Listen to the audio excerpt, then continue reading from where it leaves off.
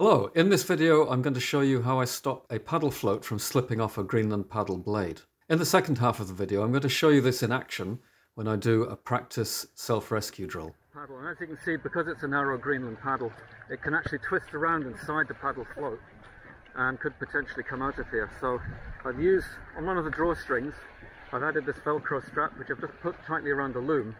It only took me a few seconds more to fit, and it means that now the paddle float isn't going to slide off the paddle. It means that, as I've been doing just now, I can use this as a stable outrigger, and if I wanted to take a rest on a long crossing, or if I'm doing a self-rescue or helping somebody else over a more extended period, I've got a very useful float that's nice and secure on the paddle. Okay, so it's just a straightforward little Velcro strap here with a little buckle on it that pulls through and it attaches to itself. It's an old watch strap. Okay, and you can make up one of these yourself using this Velcro material.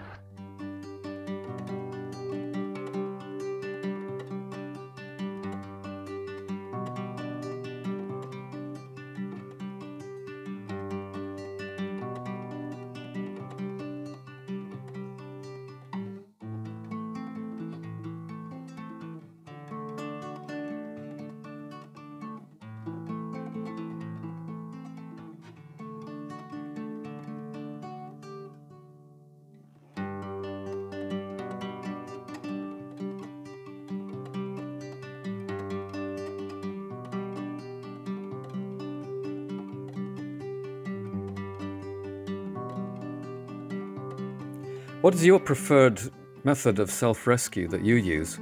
Let me know in the comments below, especially if you use a Greenland paddle.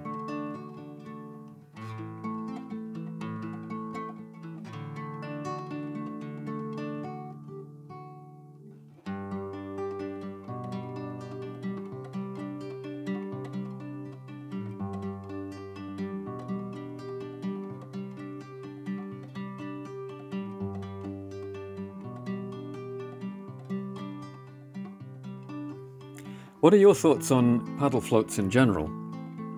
Personally, I quite like them because I find they're useful for multiple purposes, including recently I've started practicing using one in conjunction with a tow line to help rescue a panicking swimmer, and I'll be making a future video about this.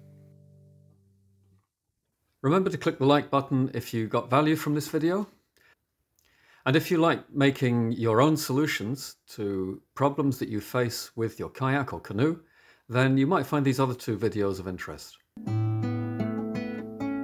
Thank you for watching.